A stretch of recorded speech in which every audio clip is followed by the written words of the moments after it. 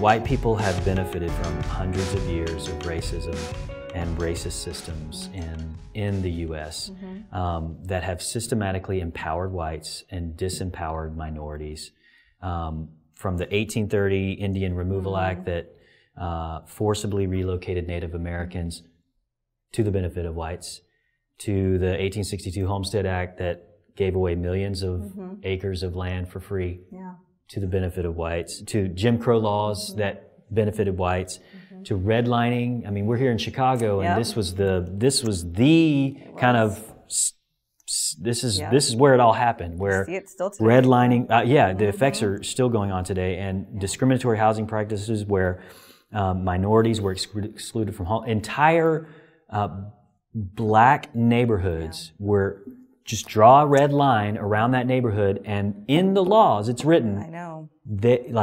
They cannot get a federally backed home loan to improve their home, buy a new home, whatever. And then not only were they locked into their own neighborhoods to the benefit of whites, but the white neighborhoods, the suburban white neighborhoods, then drew up covenants that said you can't sell your home to a black person to the benefit of whites. So you see the greatest kind of key to wealth and privilege and access is home ownership. And there's whole communities of people of color locked out of the escalator to accrued wealth, locked out to the benefit of whites. Immigration laws that benefited whites. Social Security initially came out, again, benefited whites because it said, domestic workers are not covered in that. Well, guess what? Literally 85% of African Americans could not have access to Social Security when it first came out. Again, to the benefit of whites. Post-World War II subsidy. I'm going somewhere with this history lesson. Post-World War II subsidies for returning soldiers that benefited whites. If you were a black man, you came back from World War II fighting for your country, you could not get access to a home loan and to subsidies. White people have benefited from generations of accrued wealth, accrued access, accrued privilege that we as white people neither acknowledge nor denounce or decry or anything. In fact, just recently, the Pew Research Center came out with a study that showed, this is data, this isn't sentiment, this isn't like my opinion, this is data, that white households are worth roughly 20 times as much as black households. Again, that's not sentiment. That's not like, I feel like there's a problem. That's data. And yet I have a hard time convincing some of my white friends that white privilege is both an ongoing issue and an ongoing problem and even exists. I don't know if I have a question for you, but how do you, how would you define white privileges? How have you seen in your experience or your kind of knowledge base, how have you seen that come about? What are some examples? And why am I having a hard time why is there such a barrier there? Like this, we're not talking about an opinion. We're talking about data. Wow, that is massive. Pick any one of those questions.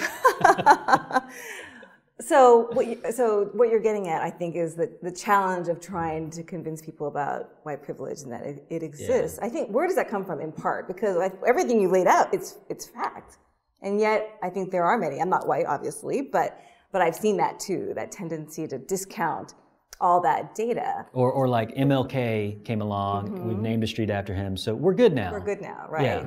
You have, a black president for 8 years. We're a black president, so we must be post-racial society, right? You hear a lot of that language, and I think part of that comes from a very strong cultural bent in America towards individualism, where we are in charge of our own destiny, and if we just work hard enough, we will succeed. Like, that American dream is there for anybody. And there are so many exceptional cases like Obama, like other folks who have kind of done really well, that it's painting this narrative that success in the American way is accessible to anyone. And what's crazy is you've hit on something, because that's what that's what you'll hear from white people of privilege. When they look at someone, they'll look at an inner city neighborhood and they say, well, if they just worked hard enough.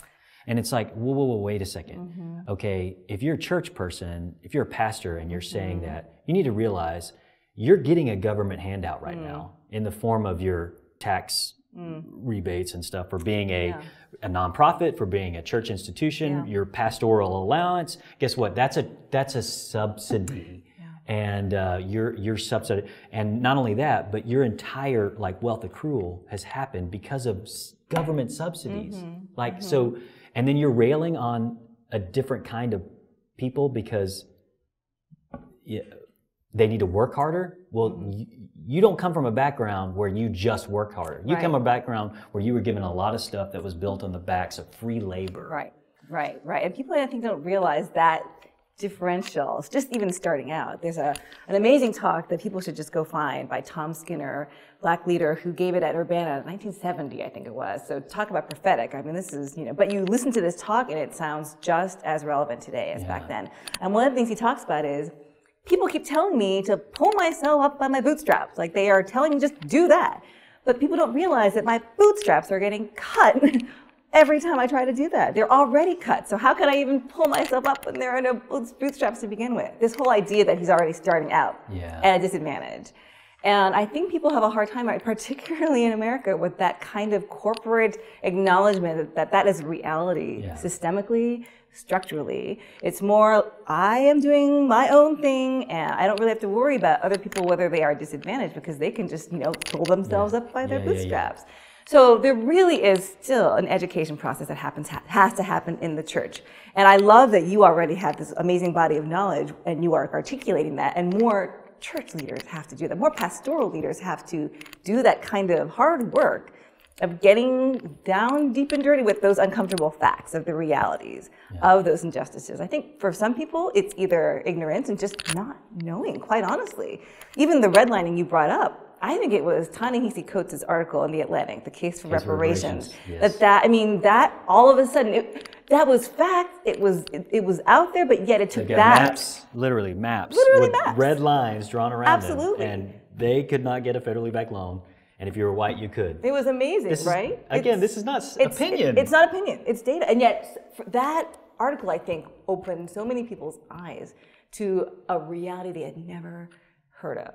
So again, education, awareness, that's a huge part of it still in the church, right? Because in the church, they've been on both sides of it, right? In some cases, we have great stories of people in the civil rights era and other times who have stood up against those injustices. But we have many, many more stories where the church was complicit. And being able to own that reality, lament that reality, confess it, and be able to bring the congregations they minister to owning that reality as well. We're still in that process. So the justice piece is an ongoing process, but we can't get there without the awareness and the understanding and the acceptance of our own corporate role in these dynamics and in these issues. Well, like you said about him being told to pull himself up by his bootstraps, it's like the people that are telling him to pull himself up by his bootstraps had their bootstraps pulled up by the government. That's right.